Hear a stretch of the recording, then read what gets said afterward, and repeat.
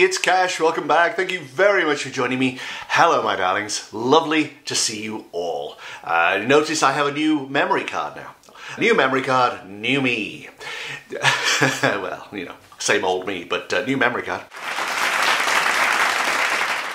Today I have a ton of stuff, some of it left over from last time, including the Queen's health. I thought I'd take a look at Her Majesty's health, see how that's going to go. Plus, I took an 11th hour look at the gubernatorial race in Virginia between Youngkin and McAuliffe, because that's still neck and neck. Plus Letitia James, who is currently the Attorney-General of New York, but is thinking of running for governor next year. What are her chances of success? I took a look at that. Plus I did the Serapeum.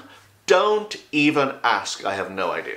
It's some kind of temple in Egypt, apparently. And somebody said, will you take a look at that, because it's all mysterious. There is these enormous granite boxes that got in there somehow, but nobody knows how.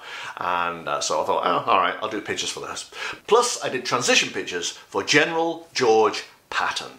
Welcome to all the new subscribers. Lovely to see you too. To the donors, thank you, thank you, thank you, thank you, thank you. And 1,000 more thank yous. Whatever it takes, really, to show my gratitude for your donations. I really, really am grateful for your support. Thank you. And obviously to the commenters, really interesting comments as always. I am very grateful for those. Let's get on, because we've got a lot to get through. And I wanted to start with the governor's race in Virginia between the Democrat, Terry McAuliffe, who was governor before from 2014 to 2018, and on the Republican side, Glenn Youngkin. Glenn Youngkin is worth a whopping $400 million. He was CEO of the Carlyle Group, which is like a private equity firm, an investment company, for about 25 years, and amassed an enormous fortune.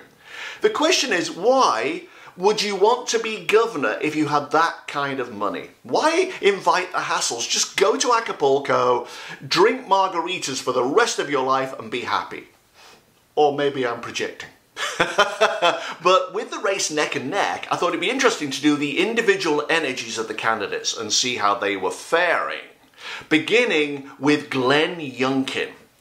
When I went into his energy, he was entering a tight little valley, just in this last stretch, and it was guarded by two enormous statues sitting in thrones, like something out of an old Sinbad movie. Democrat, Republican, maybe, or one's the media, or something. I don't know what they represented, but they were guarding this valley. And he walks between them in awe. Maybe there's a little trepidation here now. It's becoming real. He might, at the end of this process, be governor. Oh my God, maybe I should have gone to Acapulco. Maybe this wasn't a good idea. It's a little daunting when you get to this stage.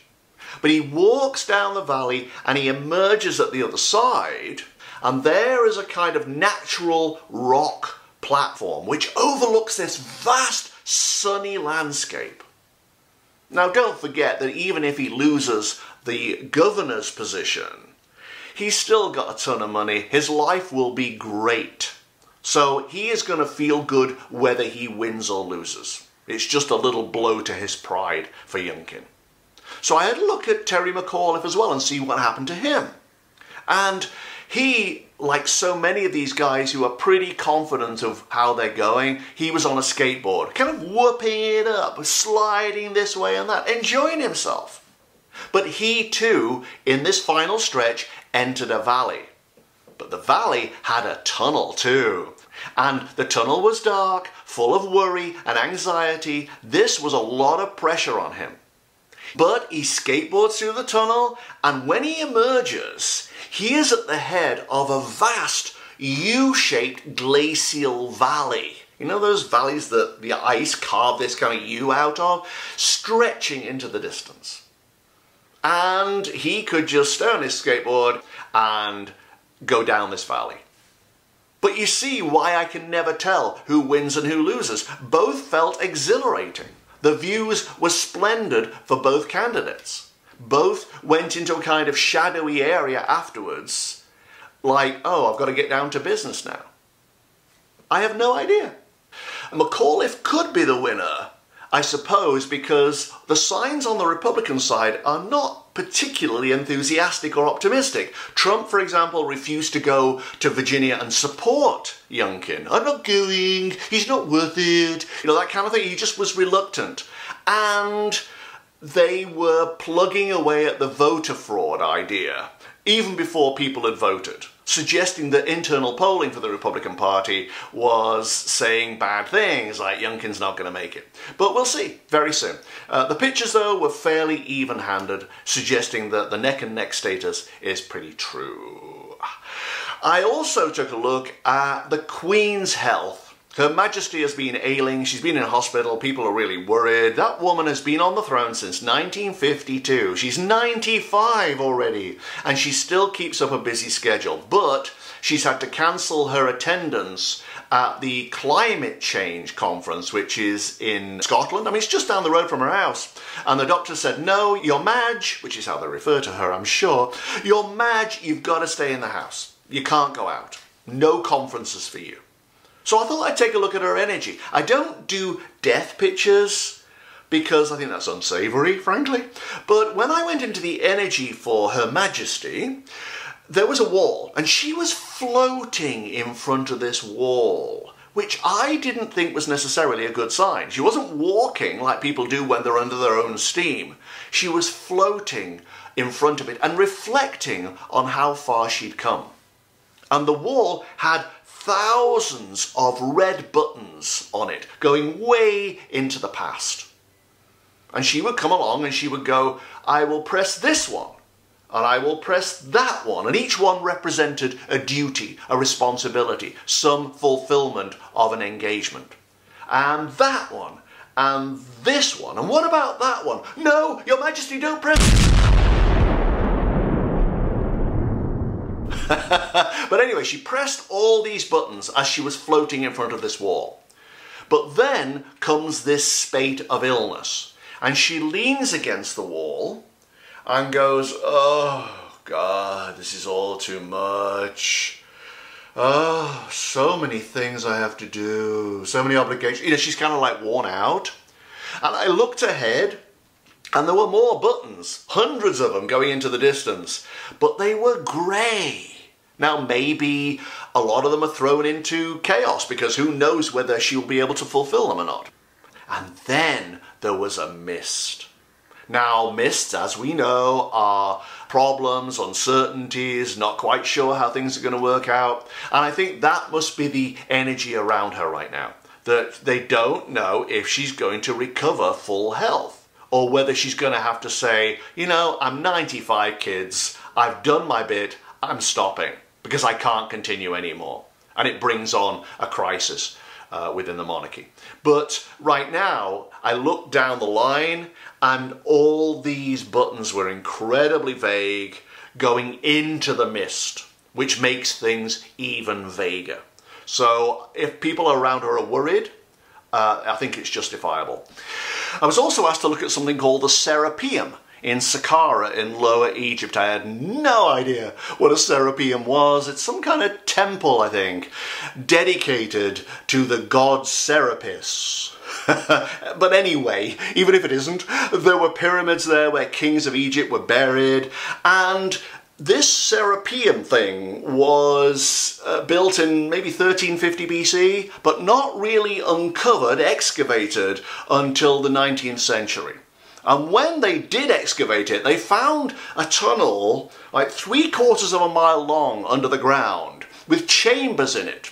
And in the chambers, somebody had left gigantic granite boxes, each one weighing about 100 metric tons. And I don't really know the metric system, but that seems heavy to me.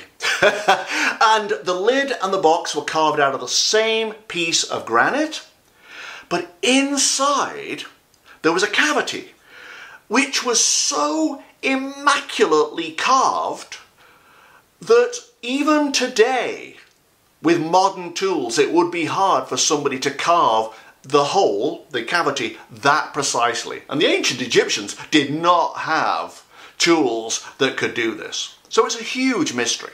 Somebody said they were for mummified bulls or something. Bulls were sacred back then, and when a bull died, they would mummify it and stick it in one of these cavities. So I went into the energy. I thought, you know, it's very hard to do boxes in a tunnel, but I'll give it a go. And when I found this place, the Serapeum, there was a piece of parchment paper wrapped around something and held together at the back with a bulldog clip. I thought, well, I've got to look inside that. Let's have a look and see what it is. So I tear away the paper, and there is a triangular cover on the ground, like a Toblerone, and it's covering a hole. I'm thinking, okay, well, I have no idea what that is. But just then, this enormous guy comes along, and he goes up to the Toblerone, kneels down beside it, and flicks it aside, the way you would with the lid of a Tic Tac box or something. Just flicks it aside. Even though it's enormous and heavy, it just rolls away. It does reveal a hole. And this enormous guy has a couple of boxes with him, those 100 metric ton boxes, and in his hands they're like pencils. So easy to lift. And he reaches down and he puts them inside the hole. Then tucks them to one side, like that, just tucks them underneath into various chambers. Like you would if you had a strong box under your floorboards. You lift up the floorboards, you put the strong box in, you tuck it in, put the floorboards back down. It was like that. And once he was finished, he just covers it up with soil and walks off. Don't ask, I have no idea. This is more, I did warn you, this is more mysterious than the original mystery. Who was that colossal guy? Now, there were theories I've seen put around about it. Oh, it's aliens. Yeah, okay, we may not understand the technology by which they managed to get these heavy boxes into the ground, but I think simply going to the alien option is a bit of a cop-out. There must be some rational explanation, we just don't know what it is, and my pictures don't help in the slightest. Anyway, let's move on to Letitia James. She is running for the governorship of New York, which is a really weird situation because it was Letitia James, who is the Attorney-General of New York currently, who investigated Andrew Cuomo, who was the governor until this summer. And because of her report about sexual harassment and stuff, he was forced to resign. And Kathy Hochul, who was his lieutenant governor, took the office instead. Now she is hoping to run for a full term next year when the elections come up in November. But of course that would pit her, a Democrat, against Democrat Letitia James. So I thought it'd be interesting to just put those two together and see what the dynamic was between them. And when I found them side by side, Letitia James grabs Kathy Hochul and throws her on her back in a kind of like judo move. And Kathy laughs. It's like, oh, Tish, you are such a screwball. What's your game? And it's just like locker room horseplay, fun between friends.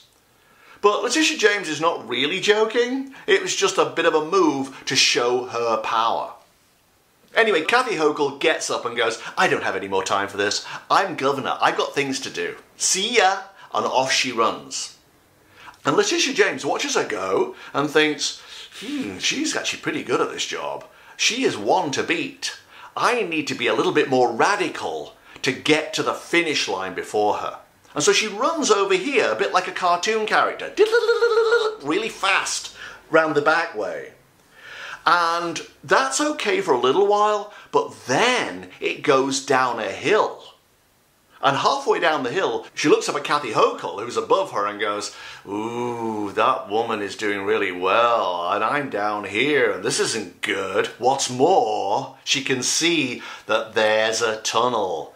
There so often is in these races. This is where a lot of flack is thrown at them. And this tunnel actually had vines inside that clawed at her as she went past. They were sticky. It's like, oh dear, there's some stuff going to come up about Letitia James probably. This is not going to be an easy race for her. She's going to have to go through the same stuff that a lot of other candidates go through when they run for a seat. But she comes through the other side, through the vines. There are some steps up. She comes to the top of the steps and thinks, oh, well, I'm through that. Where's Kathy Hochul? Kathy Hochul is over there. She's taken a different path entirely and is running into the distance. Tish James continues on the path that she's just found, which leads to a kind of plinth.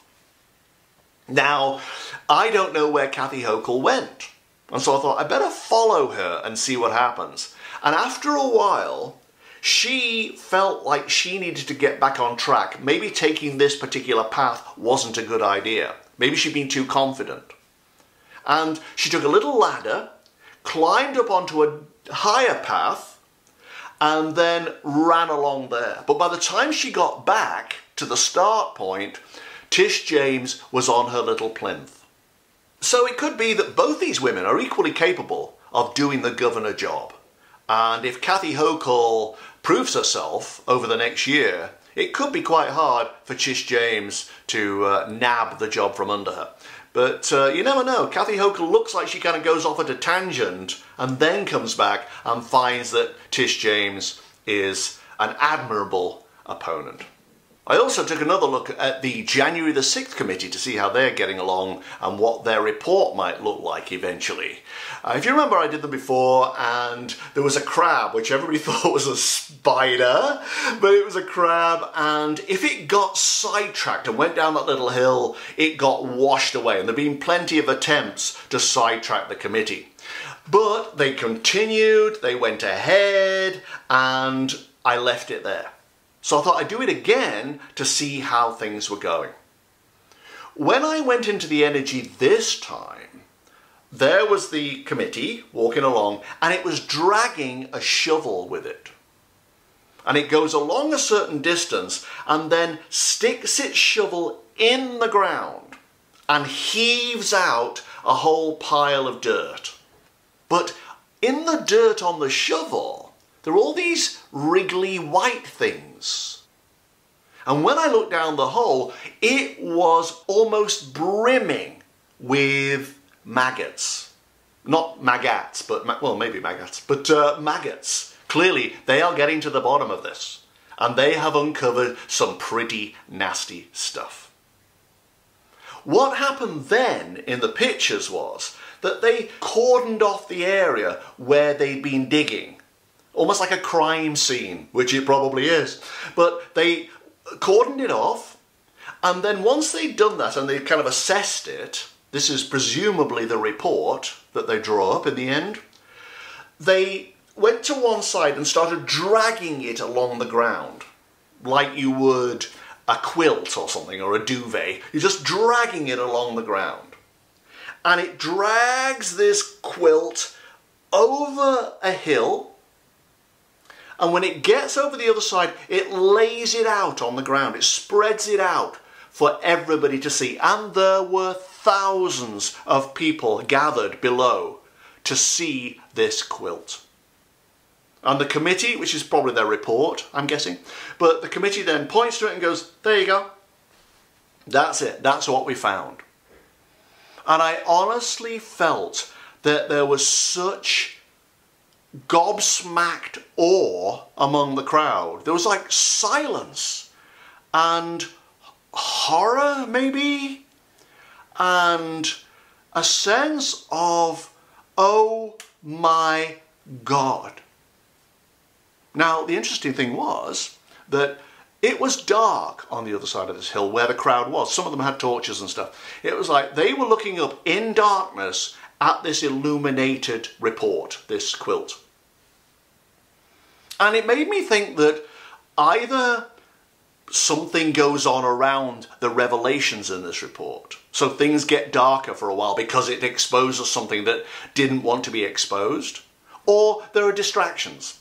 Somebody, Republicans I assume, stage some kind of massive distraction to deviate from, to take eyes away from what's in the report, because that's the way that they do these things. But for a time, the crowd, thousands of people, stared up at the hillside and this quilt of information, interviews, facts, and were just horrified. And finally, I did transition pictures for General George Patton. He died in 1945 at the age of 60. After a very, very illustrious military career in the US Army. He was a West Point guy, he fought in World War I, he led several battalions during World War II, and just became famous, notorious, legendary, whichever one you want to use, for being a fabulously charismatic and brave and visionary leader who inspired tremendous confidence in people. You could be worn out and not have an ounce of fight left in you, and after 5 minutes talking to General Patton, you'd want to get up and continue fighting. He was that kind of inspirational guy. And it was kind of ironic, actually, how he died, because he'd come off the back of World War II in 1945, and he was taking some time off. I think he had problems towards the end of his military career and was a little despondent, but he took time off to go pheasant hunting with a friend. And on the way there, the car crashed. He hit his head on the glass in front of him, in the seat in front of him, and he broke his neck and back, I think, and was paralyzed from the neck down. It was a tragic and ironic end to a man who'd endured so many conflicts over so many years. And in the end, he died of pulmonary edema and some kind of congestive heart failure thing. It was very, very sad and unfortunate, and a terrible way for a man of such distinction, a military man of such distinction, to end his career. But I took a look at these pictures thinking, well, this will be quite interesting. I'd not done a soldier before. And when I went in to the cave thing I always see, this metaphorical cave, he arrived almost like a superhero, which you would expect. He landed so hard in front of me that he actually cracked, in a metaphorical way, cracked the ground he was standing on. But immediately he had a problem. When he walked, and there was no real resistance to any of this, but when he walked as if he'd been shot in the thigh, dragging his leg behind him.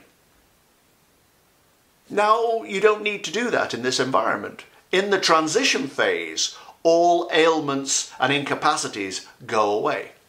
You're free. You're liberated from that. For some reason, he couldn't let go. And it was so fascinating how what shouldn't have been a struggle, what shouldn't have been any kind of fight at all, became in his hands a struggle and a fight. Because he dragged his leg halfway up the tunnel that's always there, the one that leads to the light at the top, and he became completely despondent. Sort of like, why me? As if he'd had some kind of invincibility grafted onto his identity. Why me? This is terrible. He saw himself in his own consciousness at this particular point as a loser, as a leader who'd let his side down, as if by showing fallibility, he'd betrayed his reputation as a survivor. And he couldn't accept that. He was fighting after he'd stopped fighting. He was still dying after he died. He couldn't let go of what he'd been through. He carried on walking up the tunnel to the chamber where the light is. He was not only witnessing his mortal death, he was witnessing the death of his expectations, of his illusory invincibility. He spent so many years fighting that peace, when it arrived, and this was total peace he was facing, was almost unacceptable to him. Maybe he dodged death so many times during his career that the fact that it had caught up with him finally was something he couldn't even get his head around. And he dragged his leg, which was fine and not an encumbrance at all, but he made it into an encumbrance. He dragged it over to the light and sat on the rim there, despairing, confused, unable to really rationalize what had happened. And I thought, what if I go in and have a look through his consciousness, I align with that and see what he's seeing? And sure enough, it was startling.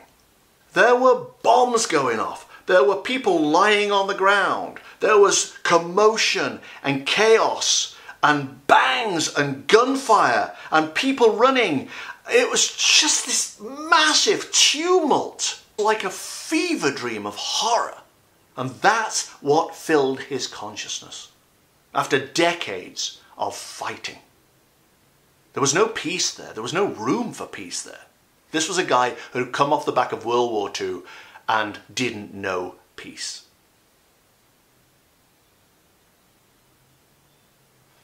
And when I came out of his consciousness, he just gave a groan. He lay down on the rim of the light,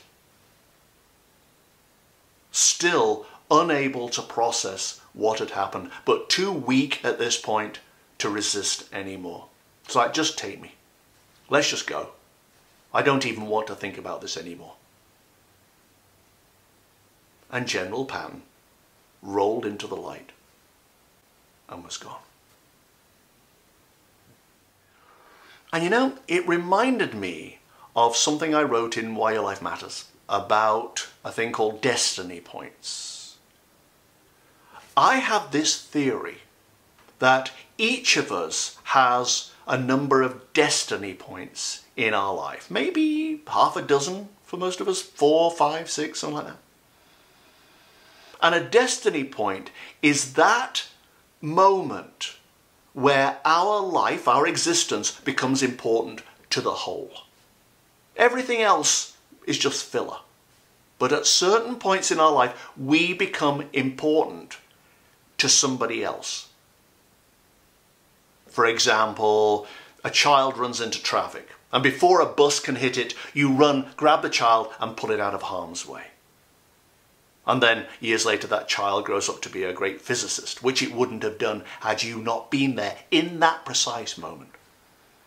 Or somebody is walking along the street thinking of ending it all, like life is too hard, and you come along and just smile at the person. You just smile and it makes their day and it restores their faith in human nature.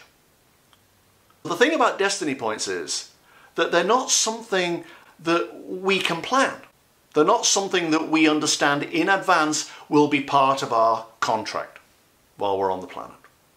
We're just there, we act spontaneously, we do something that impacts somebody else. And for the briefest time,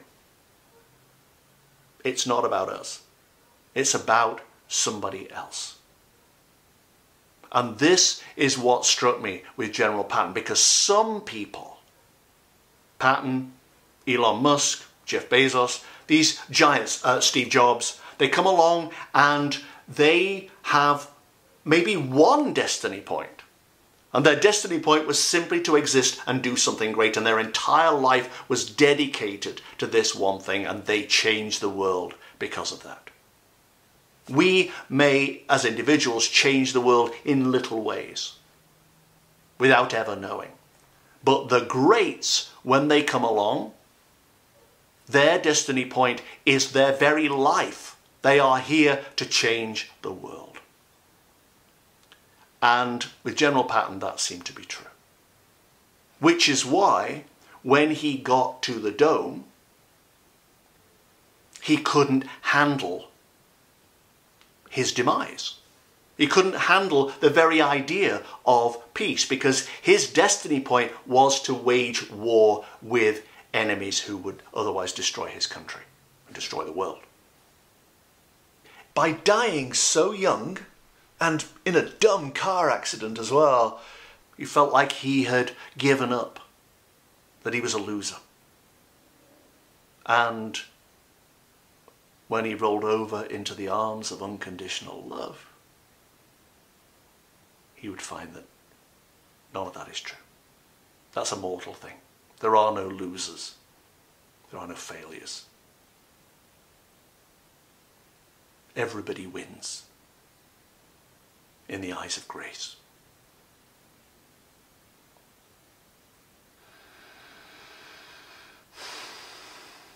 And that's what I learnt from General George Patton. Alright, thanks very much for watching, guys. I really appreciate it. Like, subscribe, share if you would, that'd be great. Follow me on Twitter @CashPeters. Otherwise, I'll see you next time. Bye bye.